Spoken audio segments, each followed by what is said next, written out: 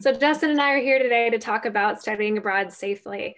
I'm going to be going through this presentation, and Justin is able to answer any of your questions in chat. And we'll go ahead and get started so I can introduce our alumni ambassadors that are with us today.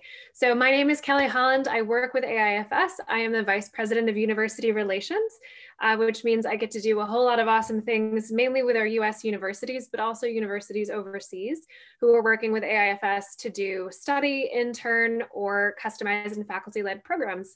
I'll let Justin introduce himself.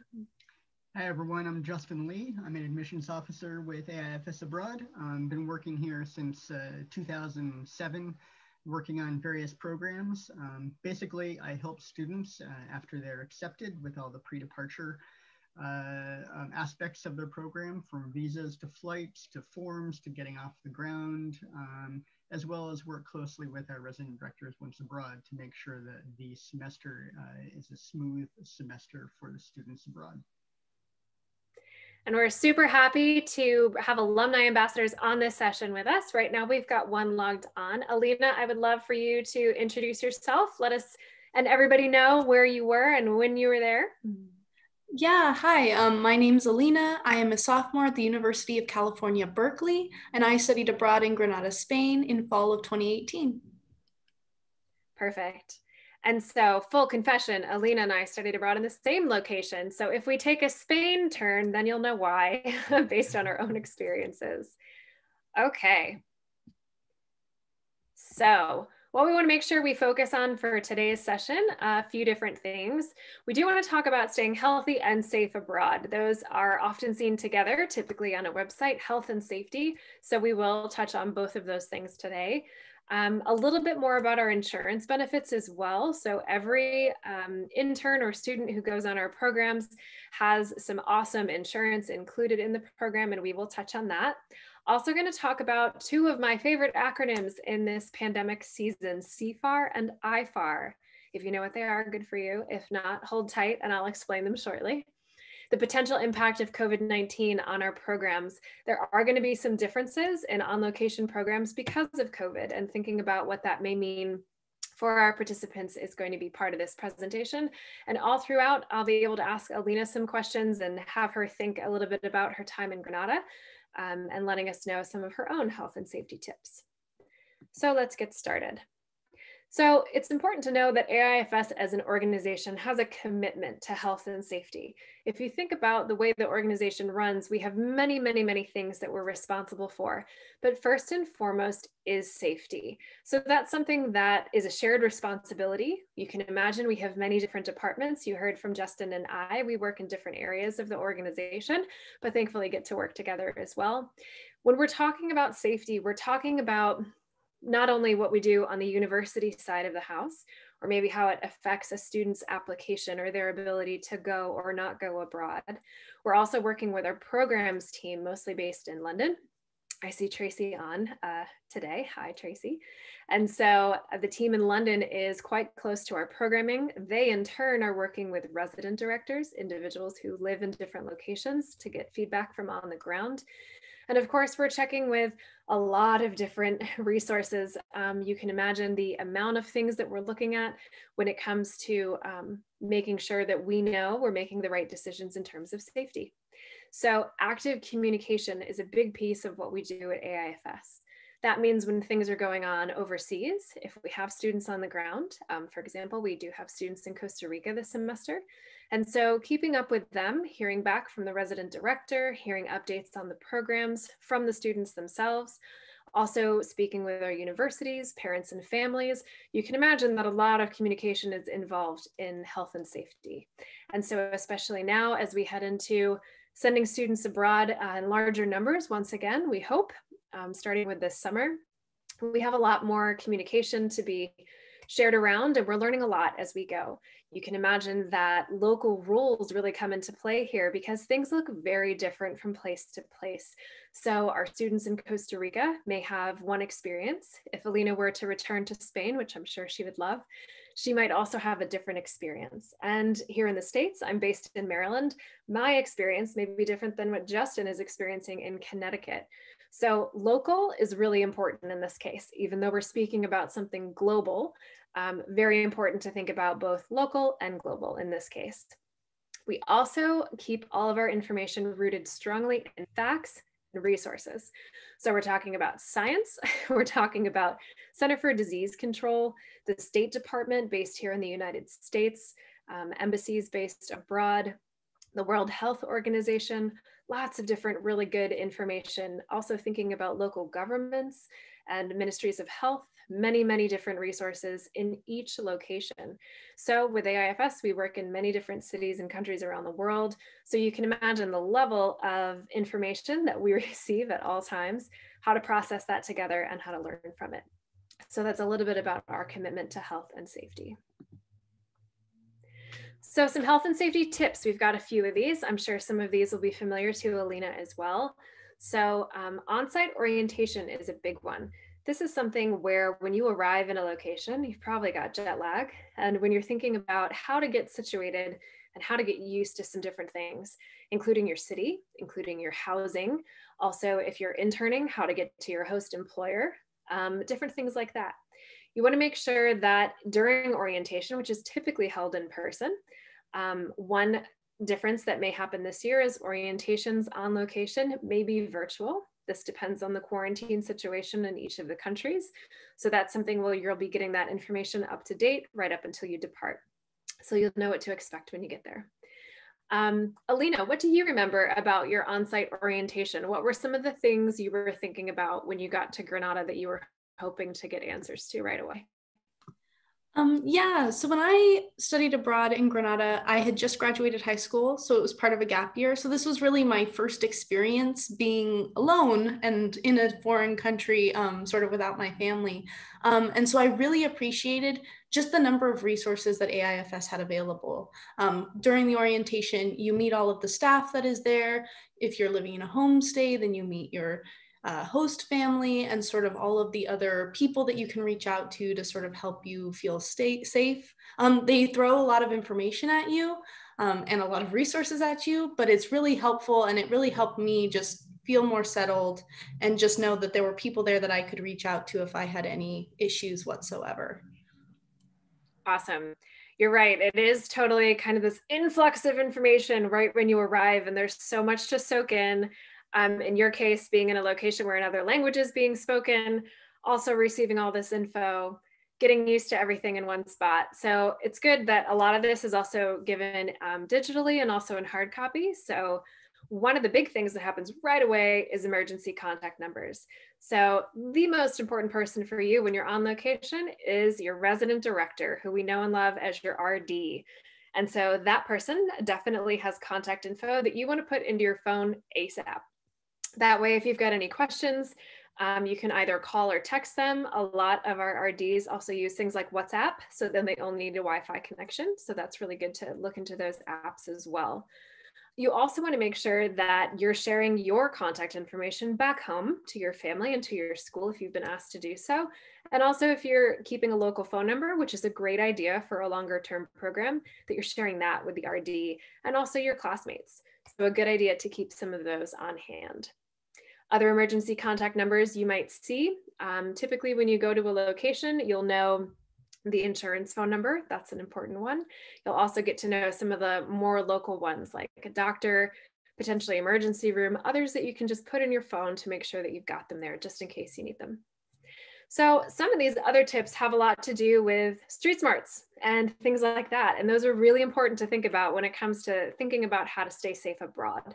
Some of them are going to be no-brainers, but they are worth saying because when you arrive in a foreign city, your mind is blown. Even if you've traveled before, if you've not been there before and you're settling in as a visiting citizen to this location, there's a lot going on. So you don't know it as well as you know your own city or the town that you grew up in. So you want to make sure that you're playing it cool.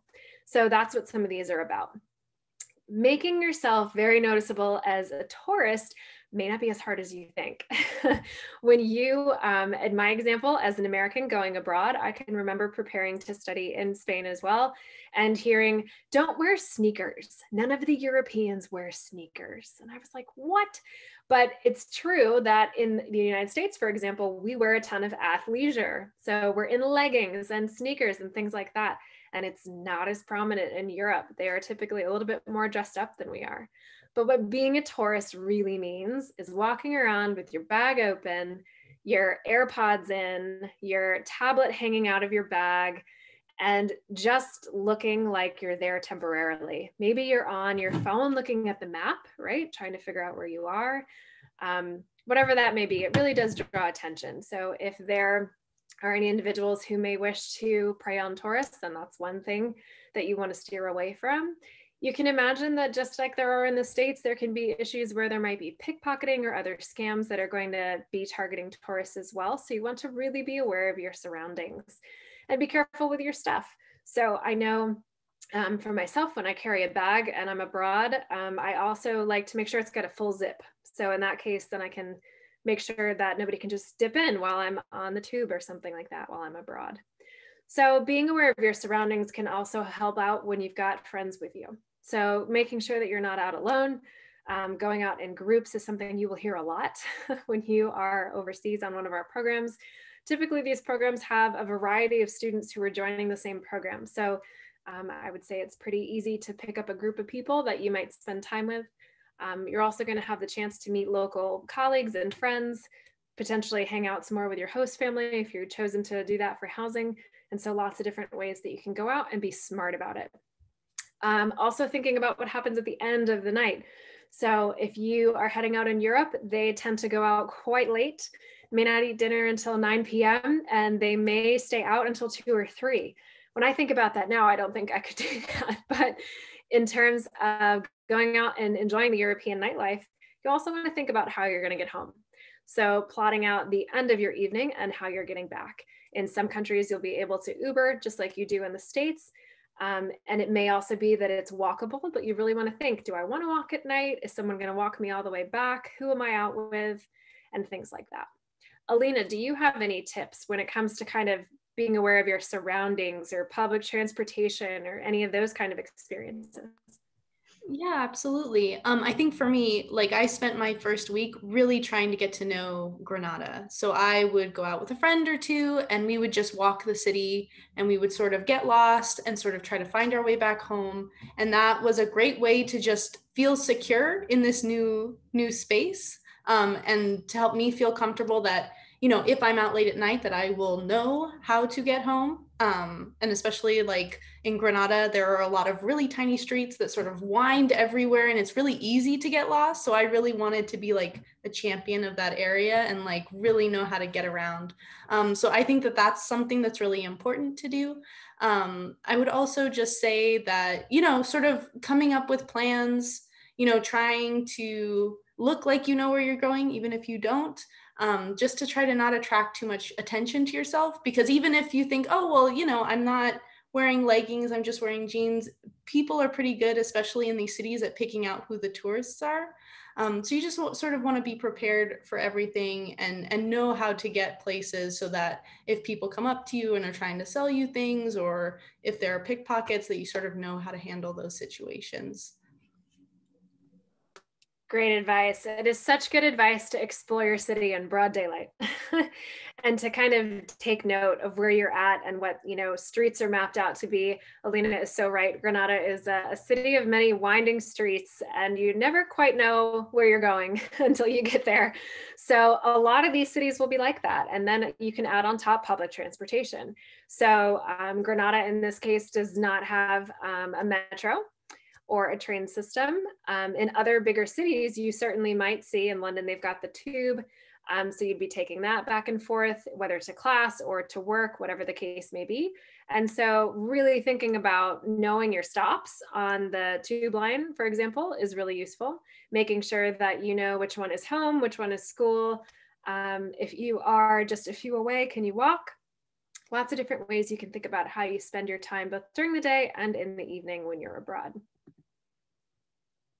So a few more tips. We sure do hope that you're traveling outside of your city as well. especially if you're there long term. Usually when students are taking on one of our programs, especially for the semester or at least several weeks, they of course want to travel. So one of the best things you can do is also let staff know when you're going somewhere overnight. It could be a really simple update to your RD, or perhaps there's a process in place with your RD that you understand. It could be an email to describe where you're going, provide your itinerary, and that way they just know. So let's say, for example, in previous years, one of the bigger issues most recently was an issue in Paris. And even if your home city is Madrid and you've gone away for the weekend to Paris, everybody in Madrid has got a number on their head, right? So when the RD says, where are my 30 or 60 or 90 students? And she knows that 2 or 3 or 5 of them are together in Paris, that's really important information, because if something has occurred in Paris, she'll know that you're there, and then we'll need to go from there. So it might sound silly, like you have to report to your mom or something like that to let folks know when you're traveling, but it's super useful to keep people posted, especially if you're departing the country, most definitely. AIFS on the whole does not really recommend third-party travel companies. There are so many of these abroad.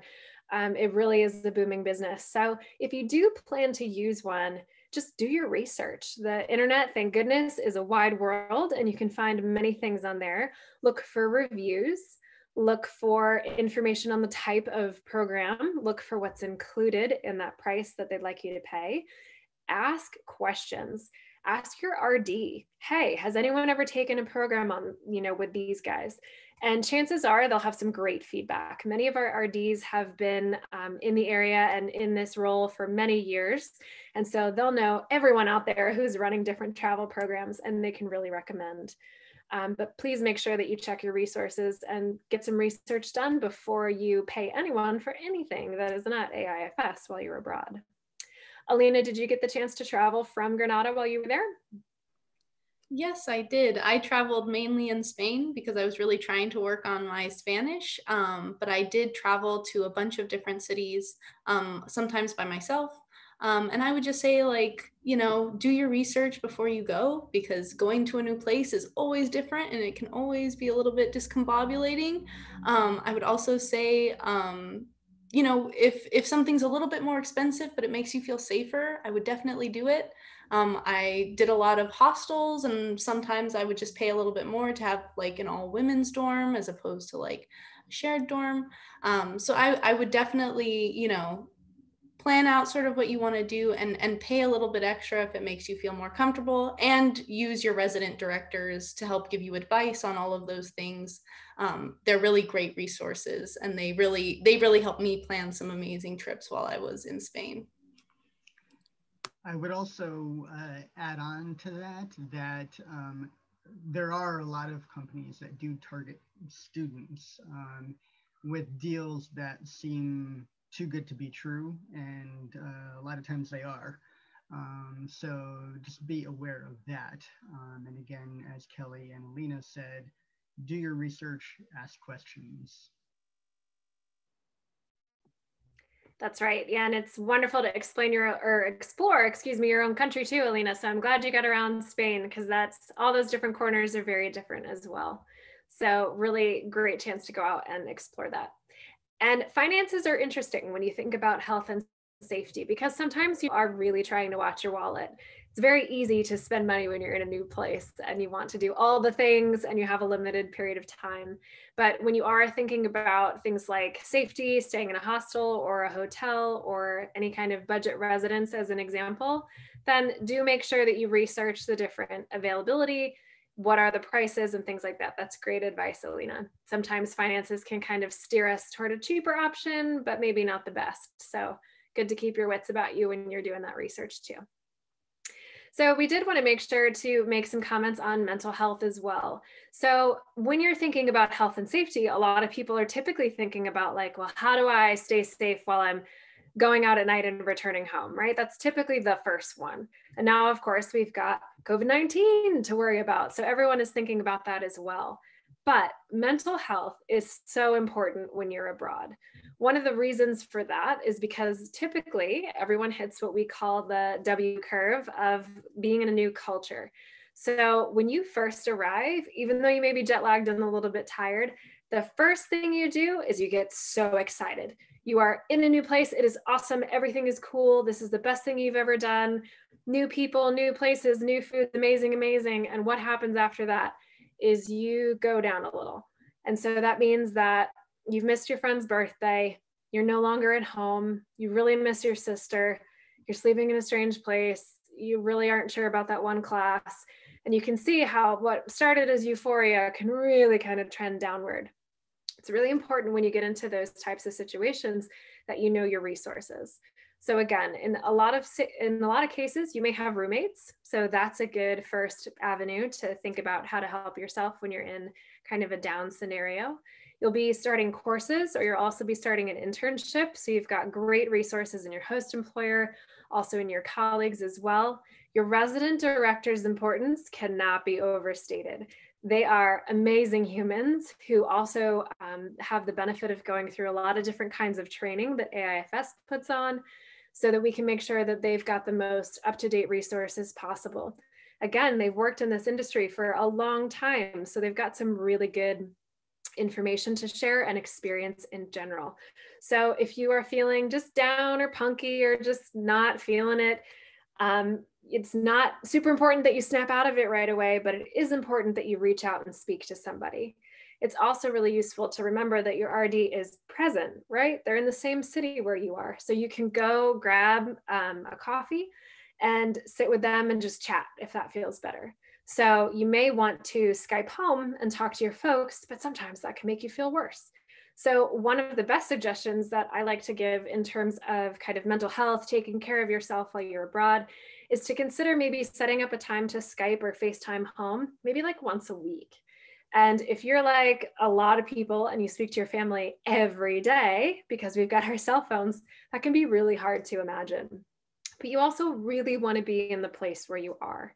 If you've done all the hard work to get somewhere to study abroad, you really want to dig in. And so even when it gets hard, maybe especially when it gets hard, it's a good idea to try to do what you can where you are. And then of course, send the emails, send the messages, schedule the time with mom and dad or brother, sister, whomever, and make sure that you connect with them as well.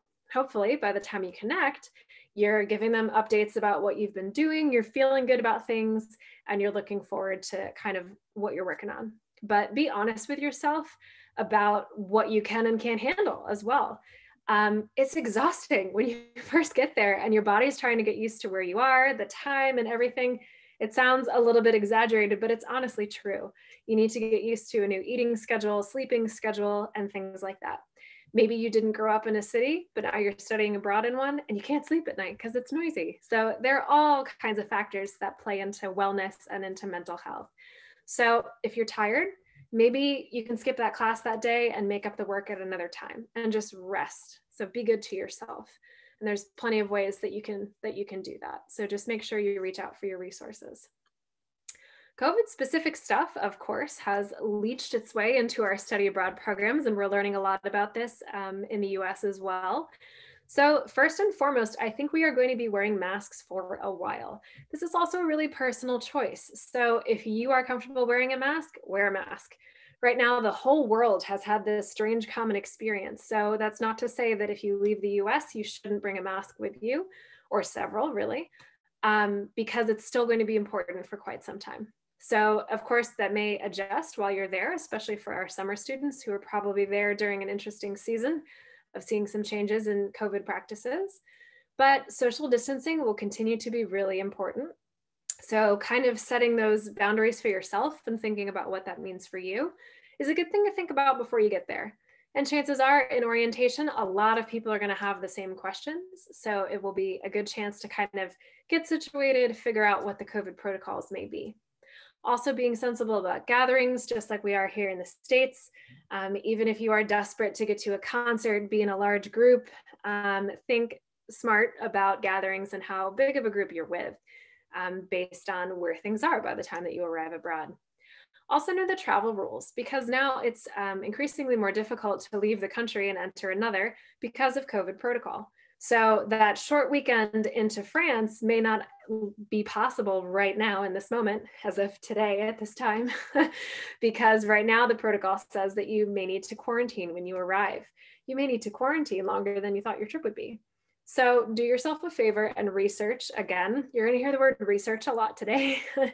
And make sure that you check out the travel rules. Make sure that you know what it means to enter a location. Right now, we're in a situation where they're talking about vaccine passports, negative COVID tests, lots of different things. So as you prepare to go not only to your location, but consider going to others, make sure that you're really aware of what the rules are. So in some situations, it may be that we need to do some emergency management. We hope that that is not true for anyone, but of course we need to train and prepare for in the event that this does happen. So one of the biggest benefits to studying abroad or interning abroad with AIFS is our 24/7 support. So there are staff, as I mentioned, on location. There's our favorite RD again.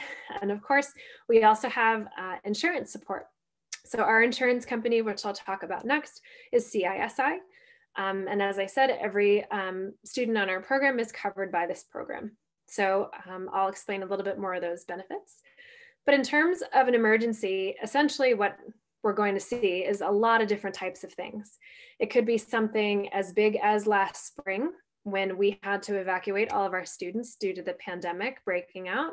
And in that case, you can imagine there was a lot going on, trying to bring home students from a variety of different locations, do it safely and do it quickly along with the rest of the world. So that's an extreme example of an emergency. There may be something more personal. Let's say that you are out on an excursion on the weekend and you fall and you break your arm.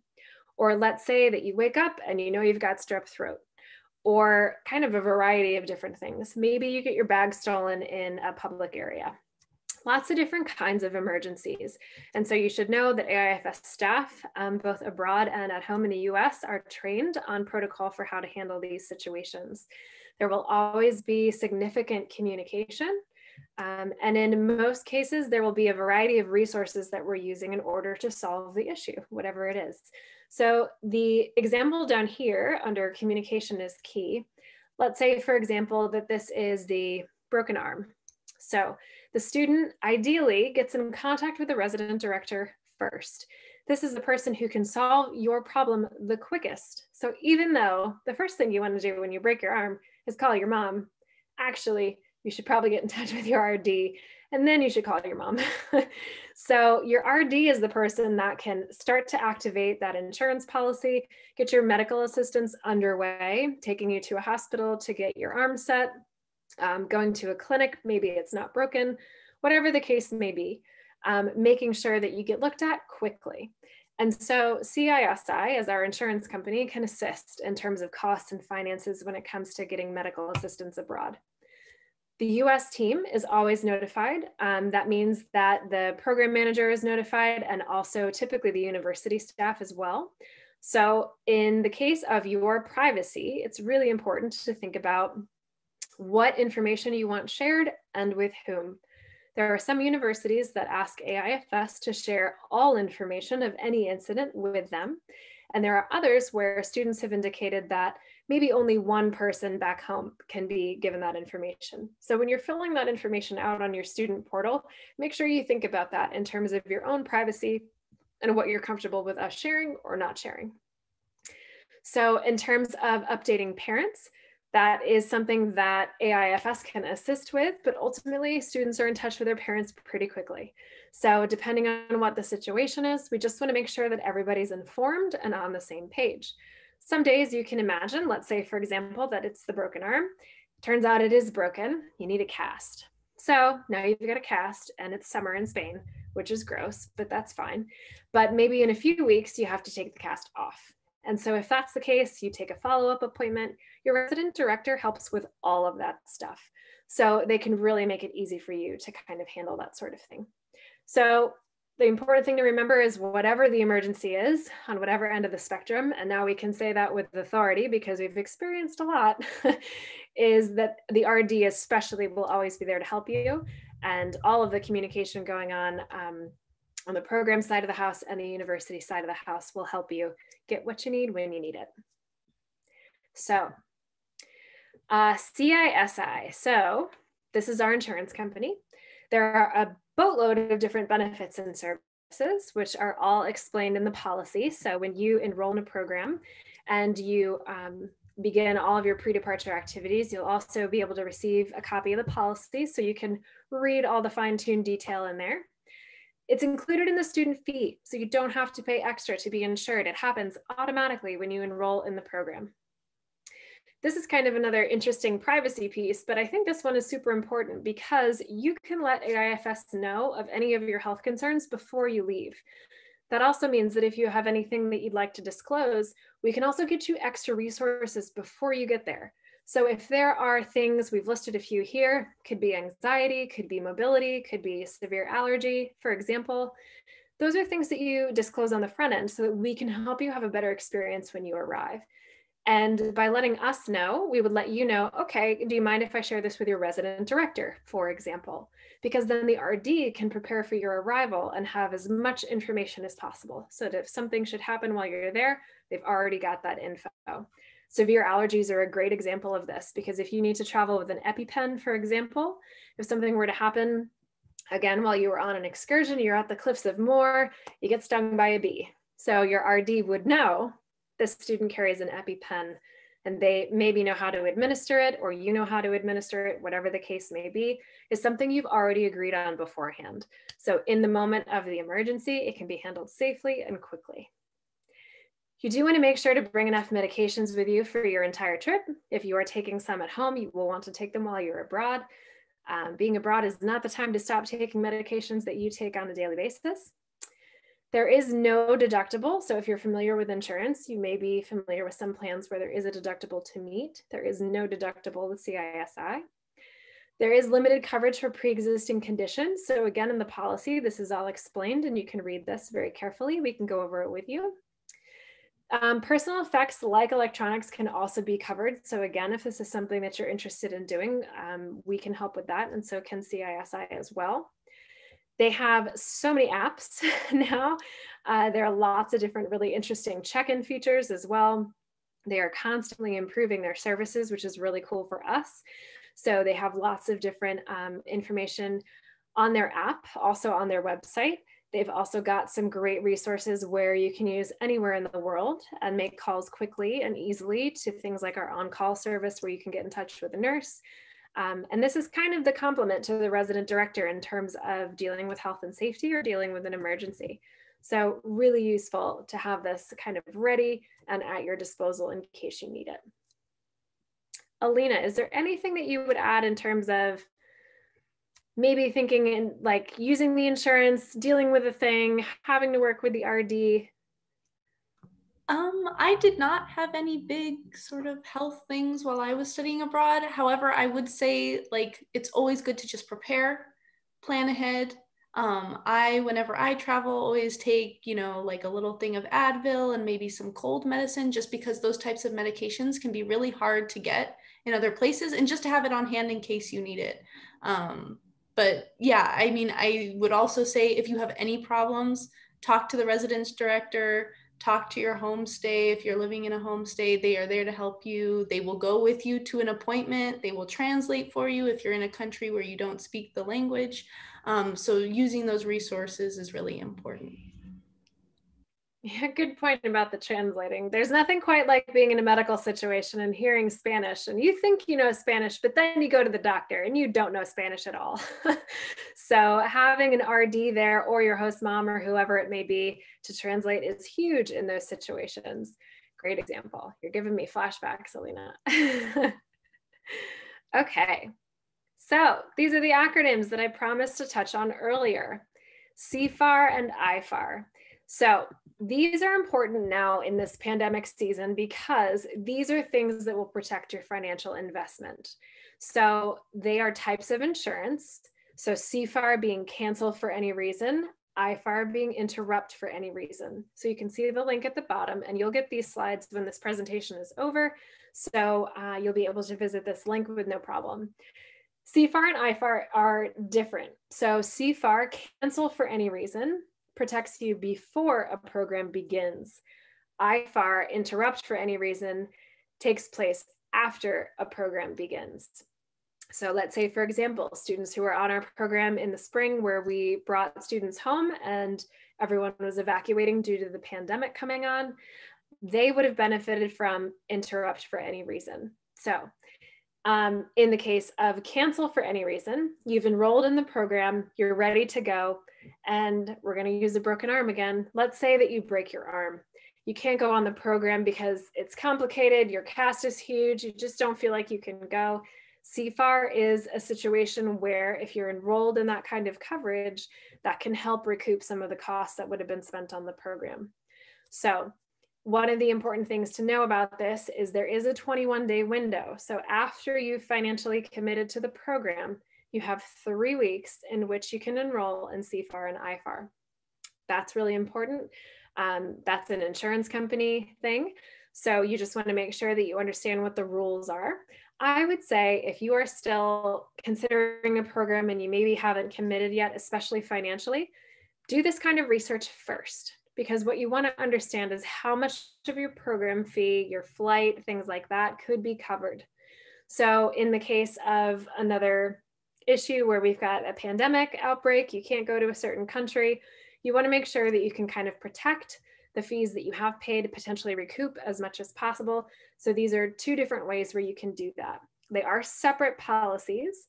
There are some situations, there are some exceptions. For example, international students who are from outside the US cannot currently apply for CFAR or IFAR. There are also some restrictions for residents of the state of New York. The thing to do is to research. So you'll want to make sure that you use this website. This is just an example. This is the one from our insurance company, CISI. There are many others out there on the web. So again, research away. When you're looking and say that you're comparing with a friend, you're both going to go abroad. If you're leaving from a different destination or going to a different destination, your costs will differ. It also has to do with how long you're there. So lots of different factors when this policy is made for you. So it is an individual policy. AIFS cannot enroll you in this. This is something you would need to choose for yourself.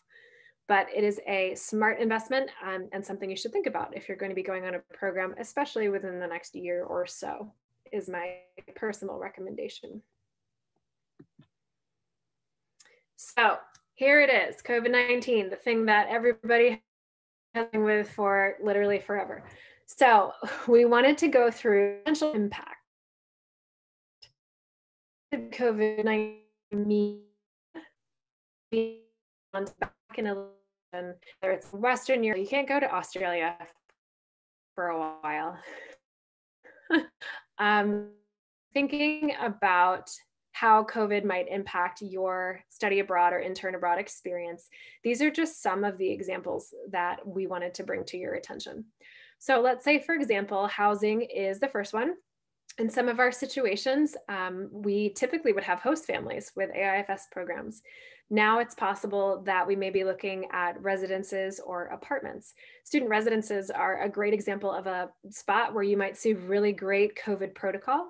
So it is safer for us to enroll our students in that kind of housing, just so they can benefit from those really good health and safety protocols.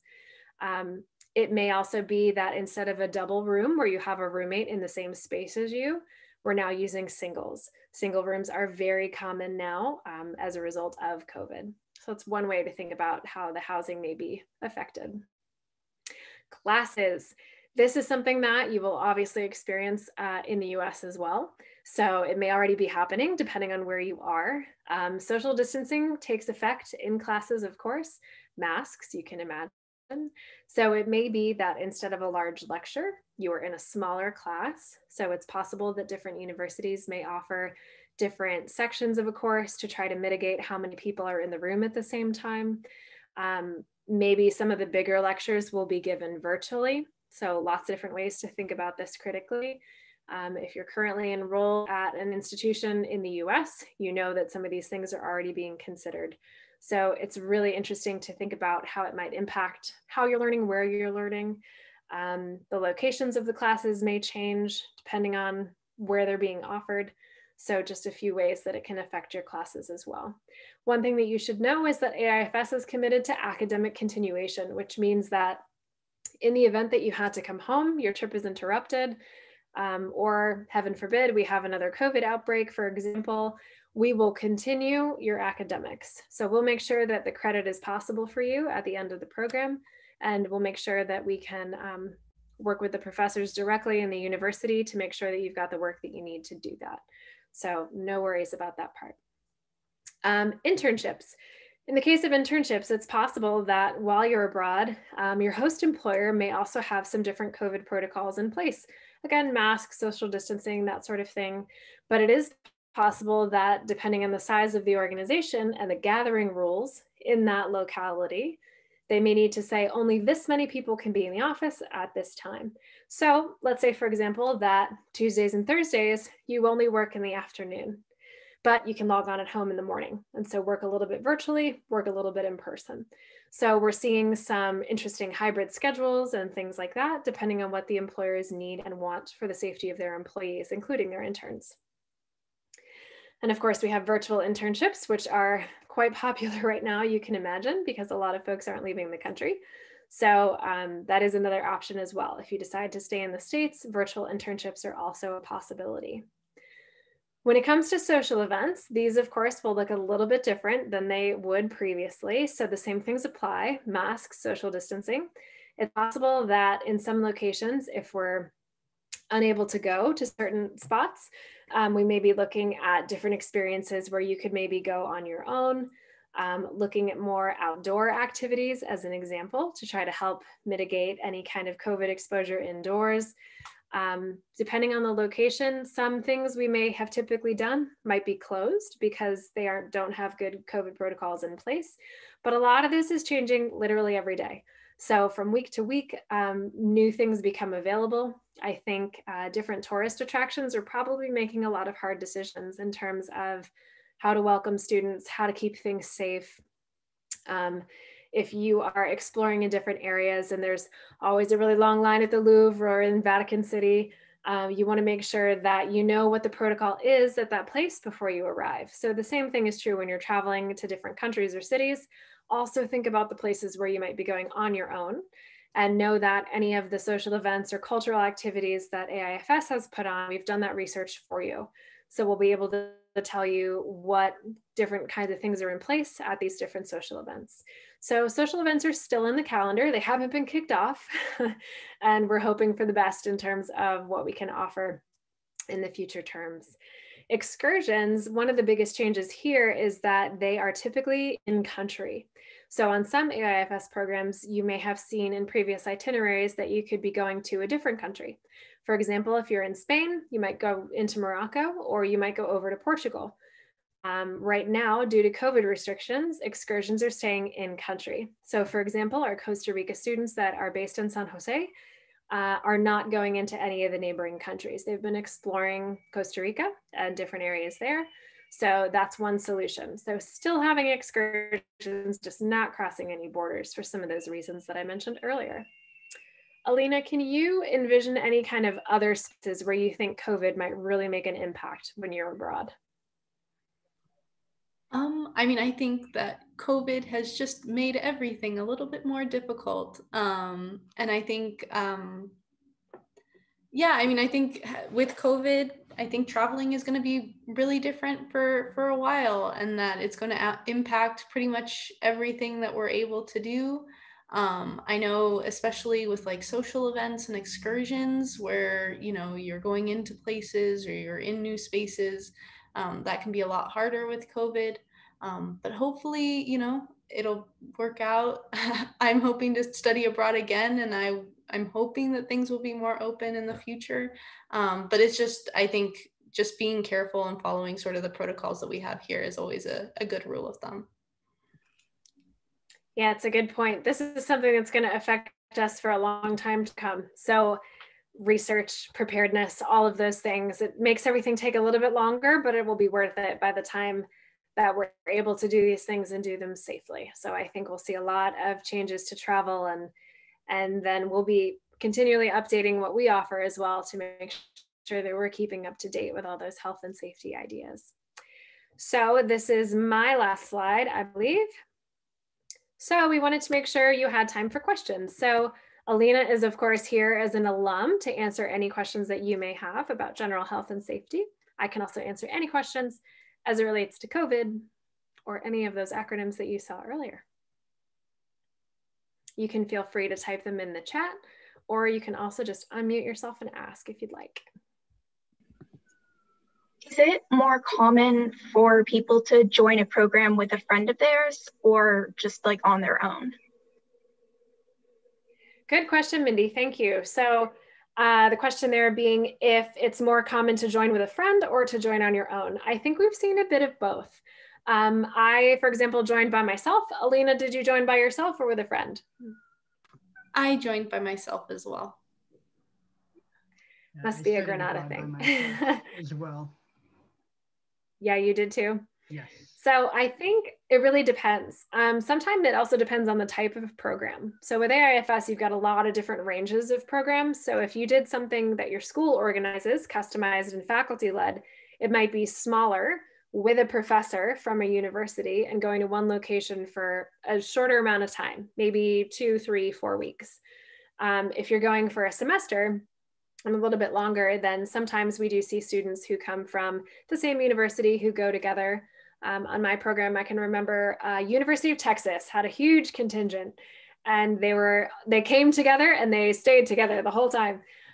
So it's also kind of that sort of thinking about experience. If you would like the comfort of being with someone you know, making sure that when you're there, you don't always stick together and create that bubble. You want to make sure you get out and meet other folks as well. But it is really cool to come through the process with a friend so you can do it together and then also have an awesome experience abroad. So I think it's a mix.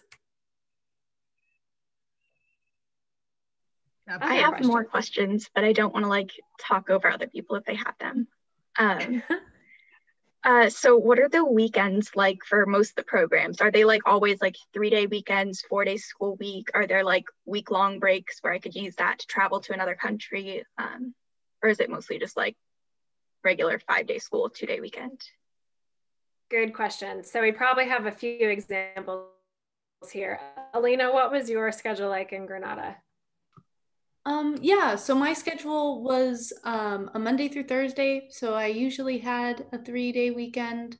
I would also just say classes are very different over there, especially as an international student, like sort of going abroad.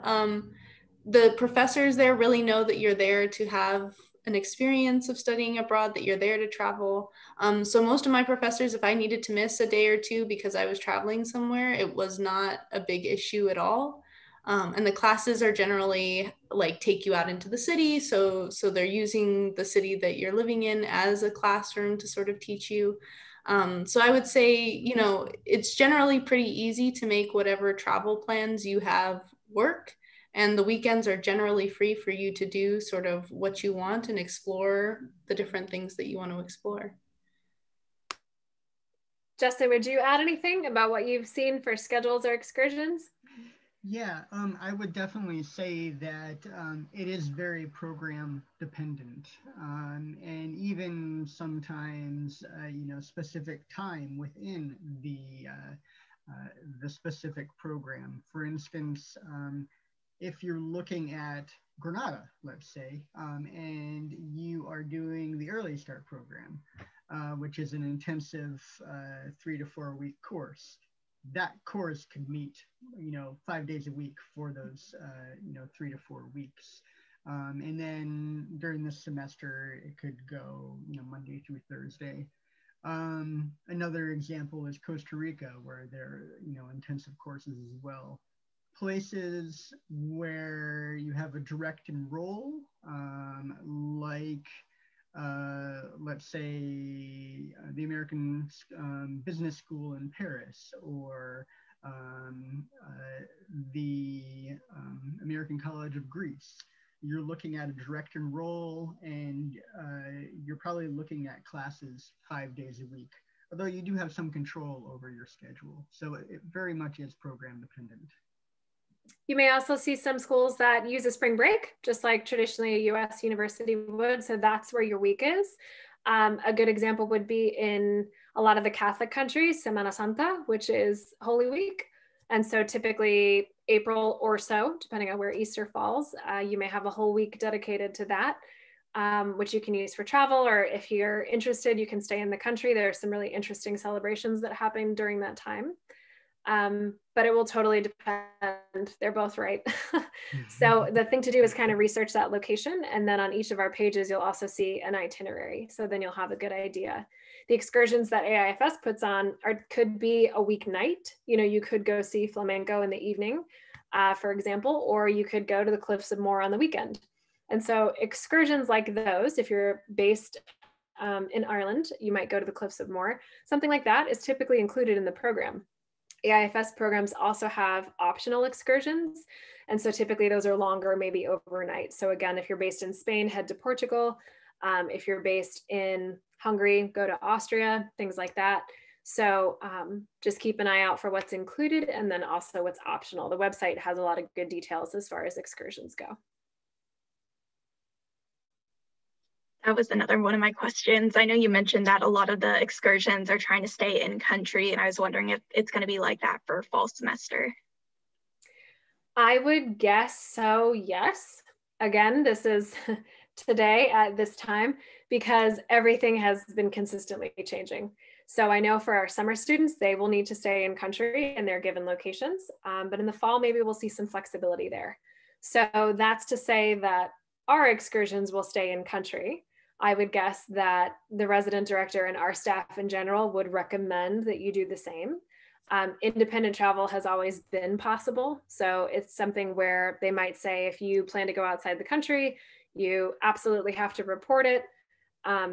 You have to give us your information, and then we have to confirm with you what the COVID protocols may be.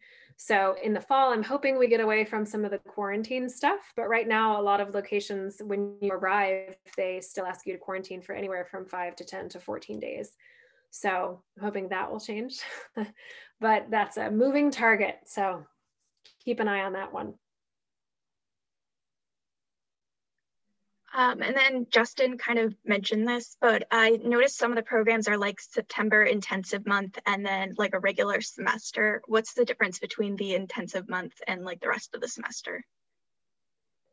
Sure. So typically we'll use Spain as an example again. I don't know if Alina did this. I know I did. I went in January for an intensive month because I was working on Spanish. So I arrived, I took a placement test and I was placed into a level. And then that month, those 4 weeks, as Justin said, I was in class for 5 days. Each week, it was a lot. Then there was a break in between. That's not part of the full program. So that's an intensive start that you can choose. And then from the break, then other people may join for the semester as well. So the ones that I'm familiar with are foreign language based. So you would be focusing on that before you started, kind of gives you a head start, helps you get into the country as well. And then in the semester, you branch out to the schedule that Alina was describing. So then you're picking courses, looking at like Spanish for business and culture and civ, those sorts of things, and taking those throughout the week, just like you would at a US university with different professors, and then typically Monday through Thursday. Justin, would you add anything else? Maybe other locations? Yeah, definitely. Places like France and Costa Rica also have early start options. I think those are probably the ones that I can think of right now.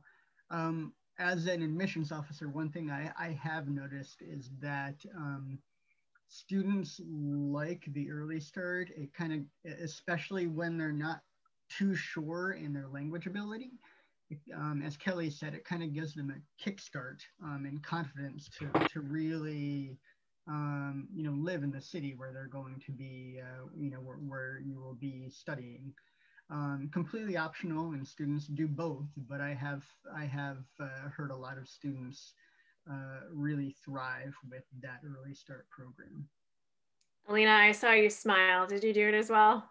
Yes, I did. And I would just say, like, if you're able to make that work, I would highly recommend doing it. It is a great way to just sort of get settled because everything is changing so fast, and then to be jumping straight into your regular semester is really hard. So taking that month to sort of figure out where everything is, get used to speaking a new language. For me, it was really helpful, and it really helped me sort of meet people and get to know people. Another big advantage to doing that is, especially if your university has requirements that you need to take a certain level of Spanish in order, or whatever language, to get credit, that first month gives you a chance to bump up the level that you'll be taking your regular classes in if you don't meet that requirement right away. So I know a lot of my classmates didn't quite reach the level that they had expected. And after that first month of, 4 to 5 hours a day of Spanish, they were able to test in really easily to what they needed. So that's an advantage as well to doing the program. Yeah, good point.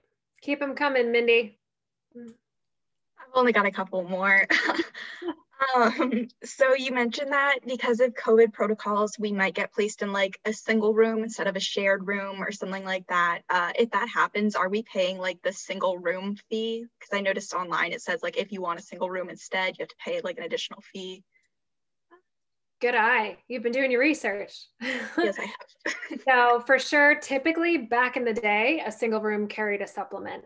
But now with COVID, single rooms are becoming the norm. So at the moment, I know at least for summer programs, I do not believe there's a supplemental fee. But if after this webinar, if you've got a specific location question and you'd like us to check, you can just email us back when we send you the email, and then we can let you know and confirm what the situation is in your location. Okay.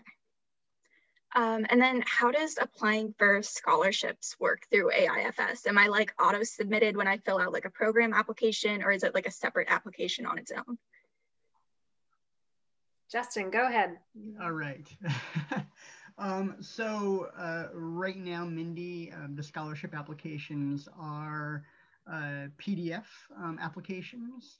And basically what you would do is you would fill that out, attach the essay and whatever other requirements, depending on the application. There could be, financial requirements or whatnot to attach. And then right now you can just email it to your admissions officer or your enrollment manager, depending on who you are working with at the time. And then we'll get it entered in for you and confirm once we receive that. Since those are due April 15th, should I get started on that like right away? Is that going to take like a full 15 days? It probably won't. I mean, it certainly won't hurt to start on that right away. The essay is about 1,000-word essay. And again, depending on the, the scholarship, there could be some other documents that you have to attach. So I would definitely start looking into which ones you're going to apply for, thinking about that essay, and even, starting to draft the essay, now, sooner rather than later, for sure. Where can I find the information about like the essay and all those other things? Sure. I will throw the link to our scholarships in the chat. And basically, the requirements are on each of the PDF, or actually, there's only one PDF application now. But the requirements for each application, each scholarship, is in that PDF. So you can take a look at it there. I will do that right now. Thank you. Absolutely. That's actually all of my questions, by the way. Yeah. I'm done now. Good. I'm glad we got to them all. Those are great. You covered a lot. All right. We are just about out of time. Any last minute questions before we let you go?